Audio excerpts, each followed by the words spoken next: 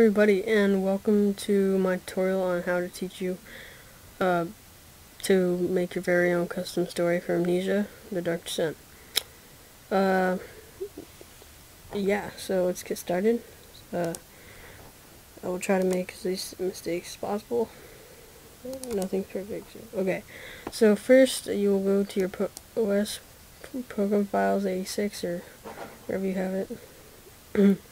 And if you bought it retail, it'll be like right in Program Files right here. But if you bought it in Steam, it will be in Steam Apps, your username, and I think here. But I bought it retail, so it's right here. And Steam, I think I don't know if you have a Redist or not. So yeah, first of all, you'll need the level editor, HPL2 level editor. If you don't have that, I'll leave a link in the description to the site where you can get it. Or you can go to Google or your browser and type in Frictional Games Wiki, and then you shall see Tools Frictional Game Wiki. Then right there, it should have it. Wait for this to load. Okay.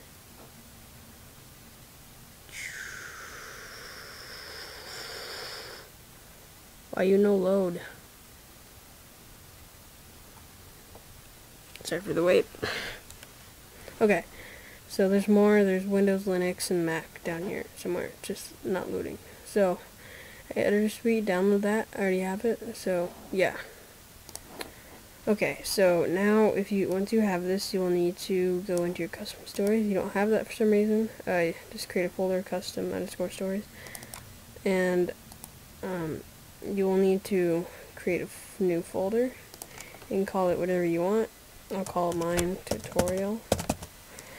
So yeah, go in that and then make another folder, call it maps, and then it'll save that for later. Make a text document, call it custom_story_settings. Yeah. Yes. If yours still shows up as a text file, whoops, oh god, forgot to name it .cfg.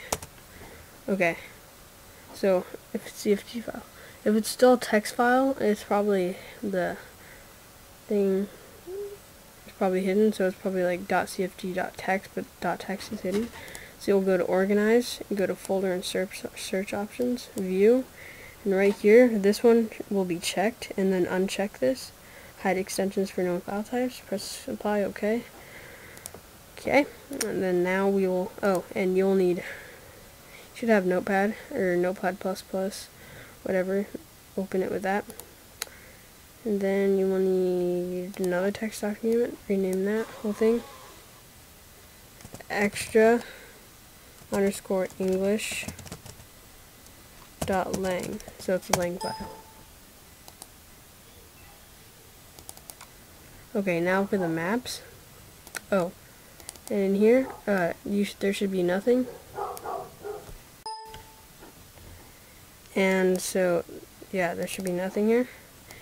And then I'll just do this from another custom story I made. So, look like this. So copy this. I don't want to take forever to fill it out. Tutorial. Okay.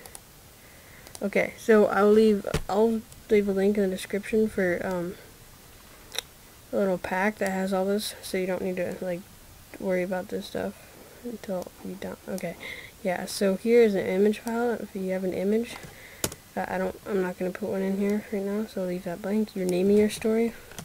My tutorial. Author. I'll just put that. Okay. Leave maps folder.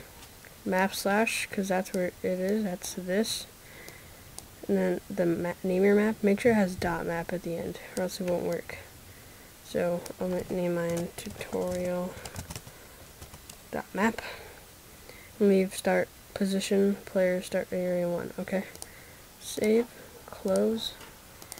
And okay, now for the maps, create a new, actually, go back to your Redis folder and open up your level editor, and this should come up if you haven't used this yet, and save this as your custom stories tutorial maps, and save what we name it as. Leave it as this. I'll name mine tutorial because that's what we called it in the custom stories settings, and I'll save that. I'll leave how to make a map and stuff and scripting and stuff and different tutorials.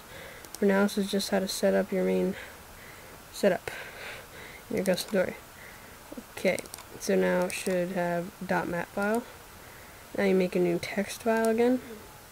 Rename it the name of your map tutorial, but .hps. And this is what you're going to be using to write the functions and stuff in your map. And English is where you write names and descriptions of stuff. So I'll have other tutorials of scripting and map making and all this other stuff. Okay. So yeah, that's pretty much it for just setting up a basic setup for now. Okay. Remember to comment, rate, subscribe.